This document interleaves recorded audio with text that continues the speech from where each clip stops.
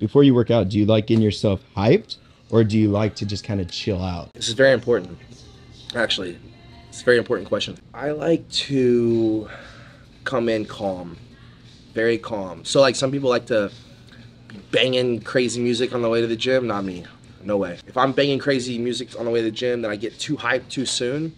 So I like to listen to like calming music that just kind of make me just kind of like chill out a little bit.